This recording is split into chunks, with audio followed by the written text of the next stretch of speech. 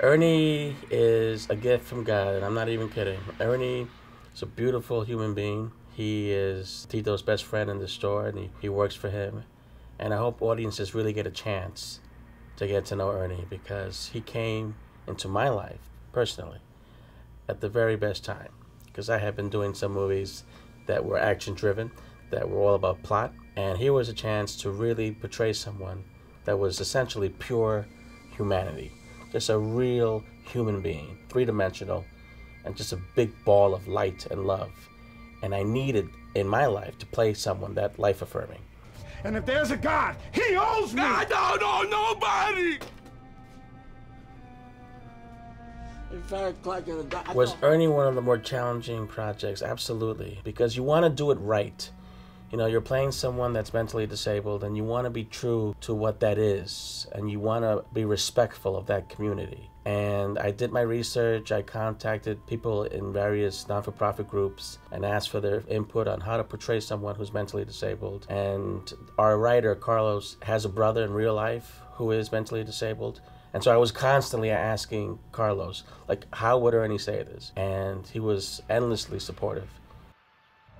Derek Velez-Padres is the guy you want to look out for. No matter who you ask, it's the same thing. He's crazy. But it's the craziness of passion. It's the craziness of a guy who's been busting his ass his whole life and finally has had the opportunity to put together a project that he really believes in. And when you are working with a director who really is that invested in doing something special, I'm getting a little, I really am glad that I worked with Derek. I'm proud of him. I'm proud of what he's achieved with this project, and you're gonna feel Derek in every frame of this movie. You're gonna feel his passion, because it's absolutely boundless, and he did a terrific job. ¿Quién está en segunda? No, ¿quién está en primera? ¿Quién? Tercera base. Luis Antonio Ramos, let me tell you something about this guy.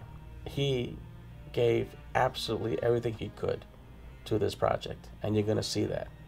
He carried the performance of, I think, his personal lifetime. I think for Luis, and I've seen his work, and as scary as he was in The Ministers, that's how compassionate he's going to be in this movie. Like, you're going to really care about this man's journey. I would love for people to walk away with a sense of community, a sense of gratitude. And this is a movie that's all about connection. It's about people coming together, no matter where they've been, finding new starts in their lives, and people coming together through the power of love. This is one of the most life-affirming projects I've ever been a part of, and I really hope people get a chance to see it.